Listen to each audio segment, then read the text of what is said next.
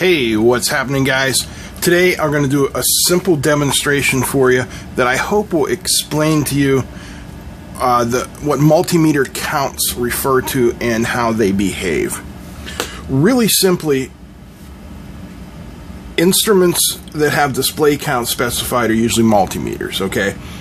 And what they do is they have different ranges that they can read. Like, for instance, this is a manual ranging meter. I actually have to set the range. These three are auto ranging. They'll pick their own range.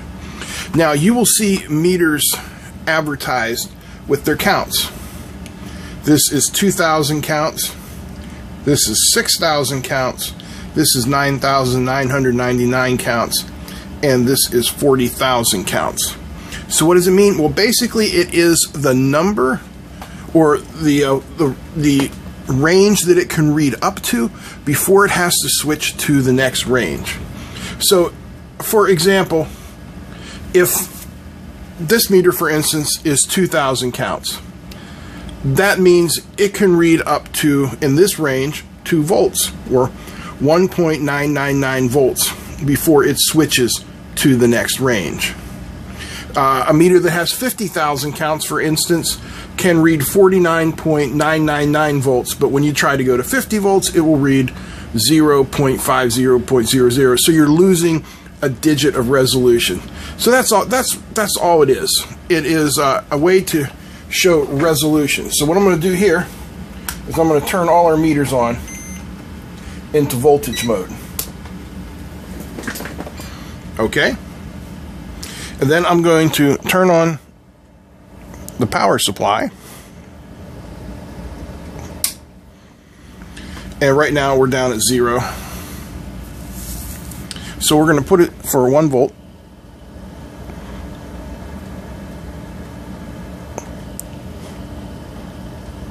This key's a little touchy. So, okay.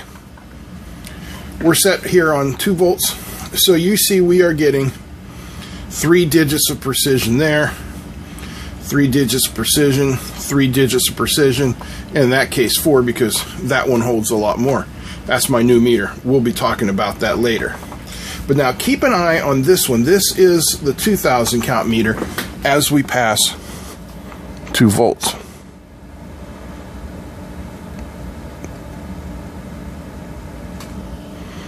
Now we're right at 2 volts. Now it says overrange. I have to switch it.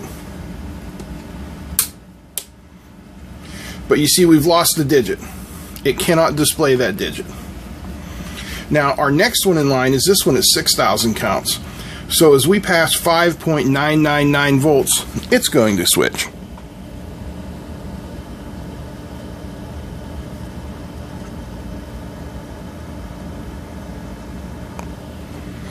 There we are at 5.999 and she switches. She switched a little early, but you get the idea. See, 06.00, we've lost the digit of precision. Here we're still at 3 digits, here we're still at 4 digits. Now this one, 9999, is the next one, and it should switch when we get to 10 volts.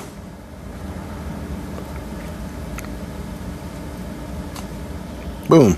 10 volts, we lose a digit. This one's showing 3. And I'm not going to go up as far as that would go, but it will go pretty far. I don't even know. Let me switch this one to 200 volts, and we'll take this as far as it'll go.